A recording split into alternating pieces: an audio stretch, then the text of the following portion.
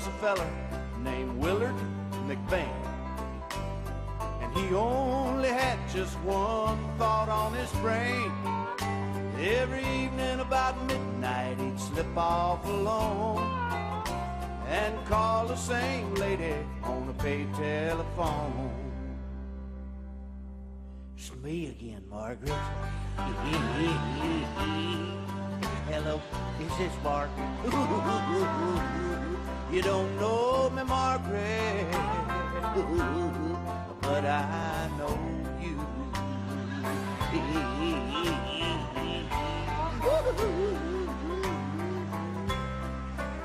Well, this upset the lady, gave her the blues.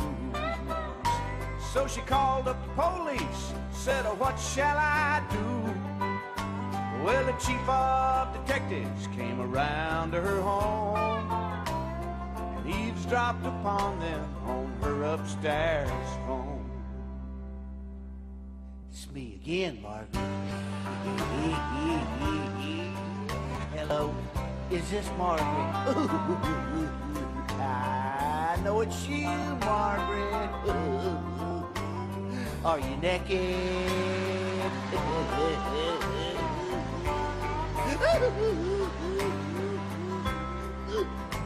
Well, they called up Ma Bill, traced him on down to a funky old phone booth on the outskirts of town.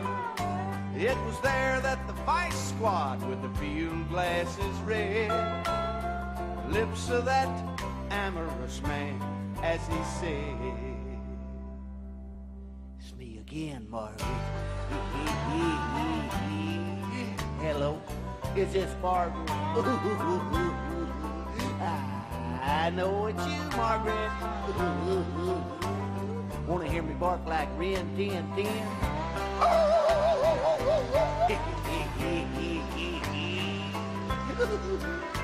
Well, they cuffed him and dragged him to the station downtown, and they allowed him one phone call before the jailer came round.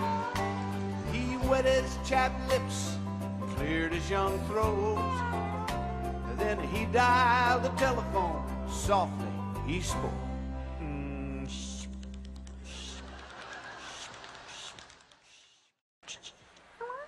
Me again, Margaret. They got me, Margaret. You ain't gonna miss me, Margaret. I know that.